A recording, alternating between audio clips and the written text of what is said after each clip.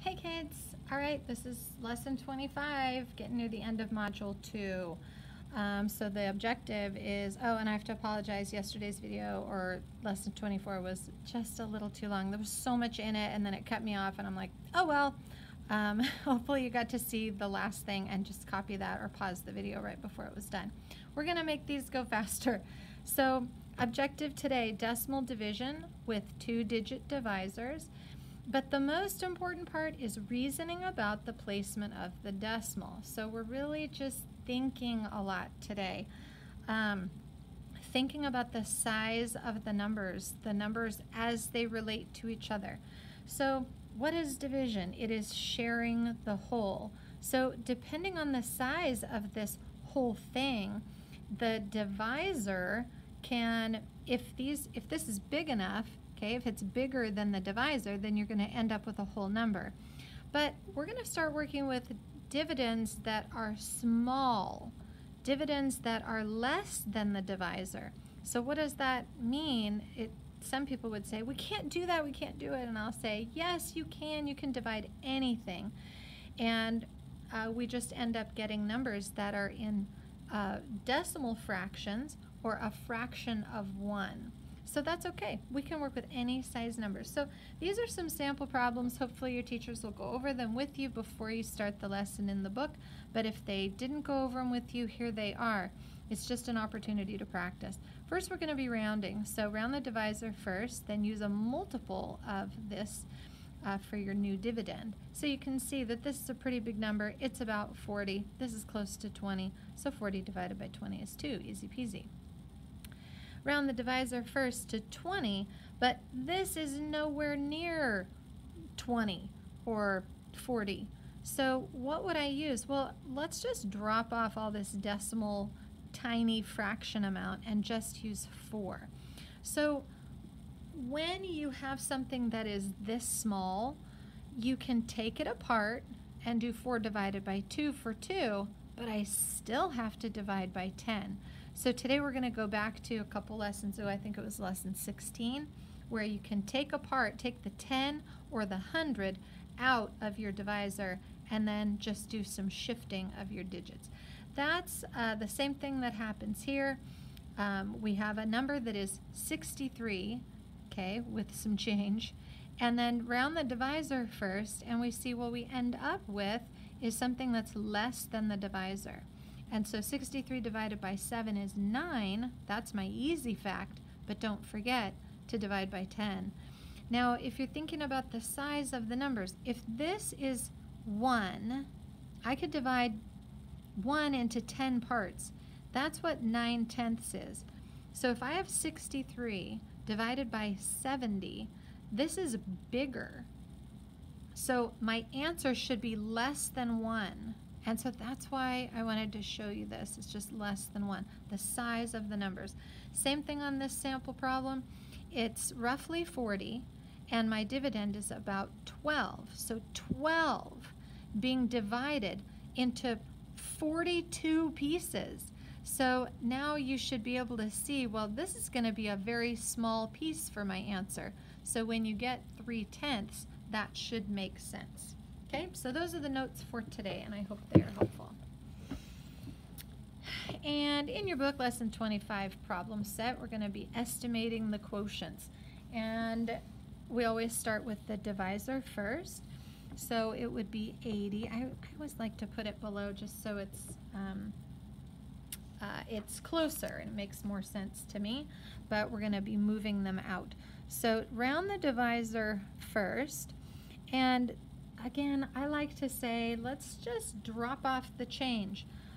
But when you have a compatible number where there's the first 2 pieces are a multiple of this number, you can use that. So we're going to use the first 2 or an easy quick multiple so that I recognize when I do take this apart. Okay, I'm going to take my 3.2, we'll just leave off the 0, I don't need that anymore, divide it by 8, then divide by 10. And so this is that quick, easy fact. Remember, it's 32/10, that I'm dividing by 8 ones. Okay, now that's going to give me my answer of tenths, and it's going to be 4 tenths, but I still have to divide by 10. And when I divide by 10, I get my final answer of 4 hundredths. Okay, so there's a little bit of writing and stretching it out, but you can do it. So divide or round the divisor first, and then look at the first 2 digits to see if it's a multiple of this number. So I would actually use 360 and divide by 60. And now we have a super easy problem with our offsetting zeros. If I could divide both sides by 10, end up with 36 divided by 6, you see you get 6, and that's your final answer. Round the divisor first.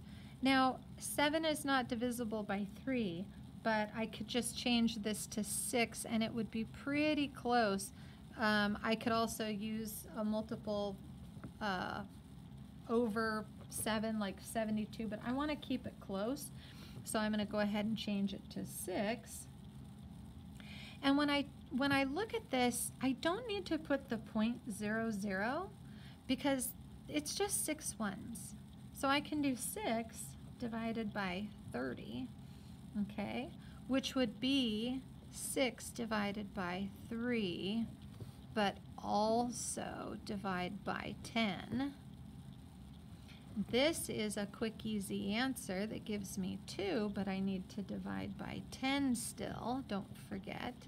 And then when I do that, I will get 2 tenths. And that's your answer. Next one, round the divisor first. And I'm looking for a number that is compatible with 3. And 85 is pretty close to 90. I'm just going to drop that right off of there. And this one has a big dividend when compared with my divisor. So I could have the offsetting zeros, which really leaves me with 9 divided by 3 for 3. Again, super easy on that one. Now this one, round the divisor first to about 30. And I look at my whole number and I say, I'm not going to round up. I'm just going to leave this at 27 whole. Some people will say, what about 30 and 30? Sure, that works too. They're very close to each other. If you use this one, you would do 27 divided by 3 divided by 10. And then that would give you 9 divided by 10.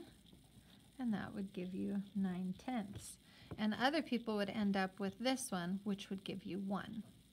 And 9 tenths is very close to 1, so that makes perfect sense that these would be reasonable estimates. And as always, in the teacher's edition, it's going to say answers may vary, so you may not have the same answer as your neighbor or your classmates. Now here in the next part, we have a lot of the same digits, but with different decimal placement. So we're going to estimate the quotient in A, right here.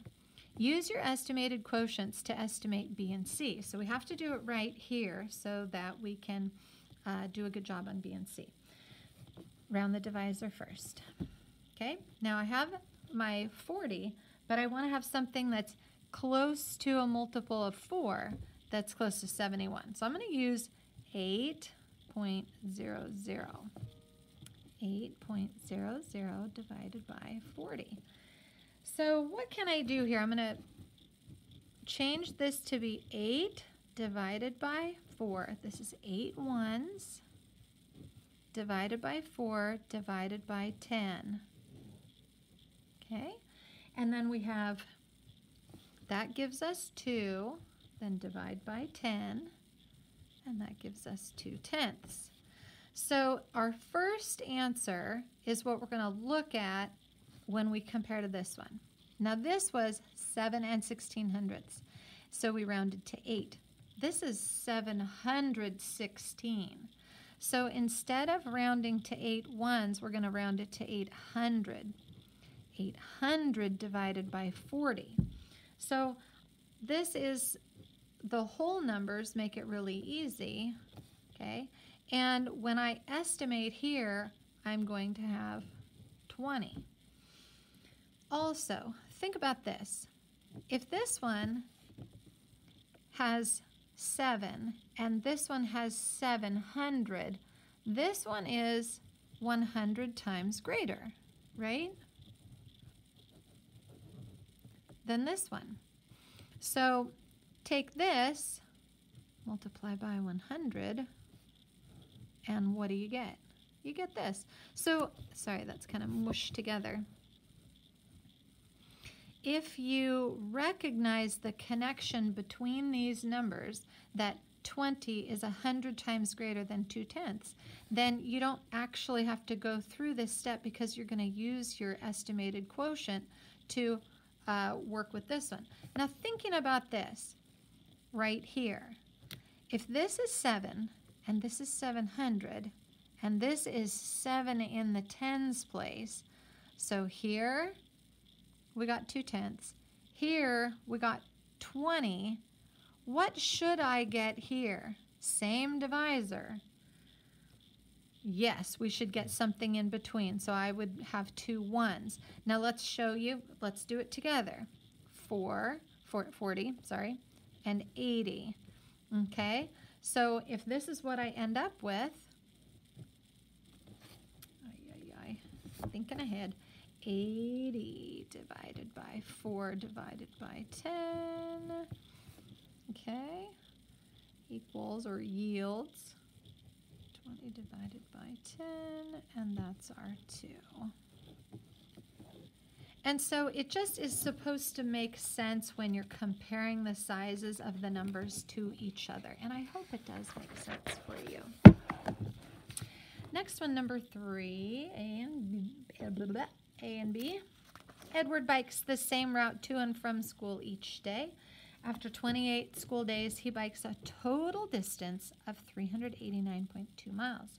Estimate how many miles he bikes in one day. So let's take our total number of miles, 389.2, and we'll divide it by our 28 days. But we don't actually have to do the real division. We're just going to estimate.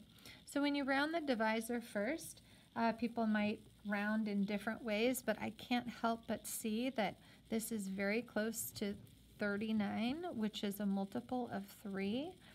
So rounding 389 to 390 would be very easy for us.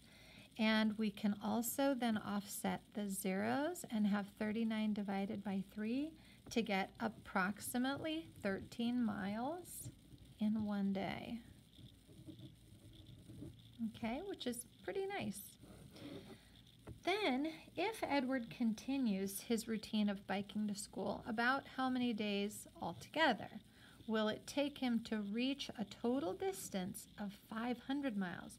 He's pretty close. He's almost to 400, so he just needs 100 and a little bit more. So if I was to take my total distance, my wishful thinking, and divide it by, say, the approximate miles per day, and we're still, this is just kind of an approximate, I can leave this at 500 and approximately guess around 10 because we're just approximating. Okay, then I would have 50 divided by 1, which is 50. Okay, so about 50 days. Now, I don't have to do it this way. I could change my estimate. I could have, let's do 450 divided by 15. So this goes down and this goes up. This is still a compatible number for 15. 15, 30, 45. Okay, so that would be 30. And then what if I had something in between? So I could also come up with 52 divided, like what I'm trying to say is you have multiple options here and people will not always be getting the same exact answer when you estimate. So the difference between 30 and 50 is quite great, and you may end up with something like, if you recognize that you leave it at 13, and then you could use 52. So most fifth graders won't recognize it, but some will. So huzzah, you can use that as your approximately multiple of 4. multiple of 13 times 4. So really just totally depends on what you see it as, but this is perfectly fine. Xavier or Javier, however you would like to say his name. Maybe you know someone with that name and they say it a certain way. I'm going to say Xavier because that reminds me of my students. Goes to the store with $40. Lucky. He spends $38.60 on 13 bags of popcorn. About how much does one bag of popcorn cost? So if we take our $38.60 and we divide it by the 13, this is approximating, so everybody won't do it the same way. I look at this and say that's 39. And I don't even have to change my 13 because I'm looking at this and going 2, 6, 3, 9. Like I'm just adding that 3 times in my head and I know that 39 is a multiple. Some people will take the 38.60 divided by 13 and round this to 10 and round this to 40. And that's perfectly acceptable. So if you round this to 39 divided by 13, you're going to get approximately $3. If you round it to this one, you're going to get approximately $4. And both of those are fine for each bag. And so does he have enough money for another bag? Use your estimate to explain. So really, I mean, you can look at the amount that he has and then the amount that he already spent. And I could say, no, he doesn't have enough money because even if the lowest estimate were true, he would be over $40 even with one more. If we round this way, he's going to be way over. So no, easy answer there. He needs more money. And it just depends on when you do the actual amount, and you can't use averages when you go to the theater. They're going to say exactly pay this much. So he needs more money. He's going to need approximately $2 to $3 more. Okay, so I hope this is helpful. A lot shorter than yesterday. Huzzah! And I hope you guys have a wonderful day. If this was helpful, hit subscribe, and hopefully I'll see you on the next video. Ciao!